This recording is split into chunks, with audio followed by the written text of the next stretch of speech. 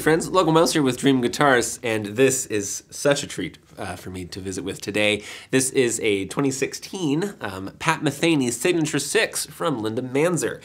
So Linda built 30 of these guitars, and that's all she did, and that's all she'll ever do of these. This is number 21 of that very exclusive 30. We've had a few come through the shop, and every time they've been oh so cool, and this one does not disappoint in the slightest. So it's got a couple things going on here. In addition to having the Manzer Wedge, of course, that we all know and love, this also has this really cool kind of thumb bevel here, and there's a little bit of a contour in the heel so you can get your thumb up around there. So there's those two things going on. There's a Carlos Juan pickup system in here, which sounds insane. Oh, so good. Along the fingerboard, you'll notice there are these really cool inlays, and those are based off of these doodles, functionally, that Pat would just draw backstage in between sets. And Linda has hand cut and hand installed, so to speak, all on the fingerboard, and of course the head plate here too. So such cool stuff. Other additional things include, there's actually a diamond here, the side dot for the 3/5 7th fret, which, how many diamond guitars have you seen in your day? That's so cool. And yeah, so again, a very exclusive instrument, number 21 of 30. This is only the second or third one I've ever seen. And it is a delight to visit with it today.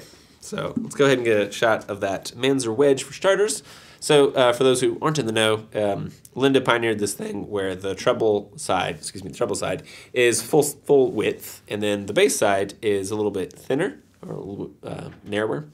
And the effect of that is it tilts the guitar back to you a bit. So you don't have to kind of throw your shoulder out to play the dang guitar. That angles it back a little bit, so it's resting back. Your shoulder doesn't have to roll out as much. So it's a very valuable ergonomic feature. And a lot of other folks do that these days, so thank you, Linda, for getting that started. So getting into the top a little bit, German spruce on top for this guy, and here we are with that aforementioned thumb bevel, which I love, and of course the cutaway as well. 2 points. One, the side comes up to a smoothly contouring, onto the heel itself, so there's no like a blocked out material there, so your hand gets to those top frets on the treble side very easily. But also, on the bass side, we have, of course, that thumb bevel, and then, here we go, you can see where there's a little bit of material removed here to even more easily get your thumb in there, as well as to plant for playing on the treble side too, which, that's just really cool.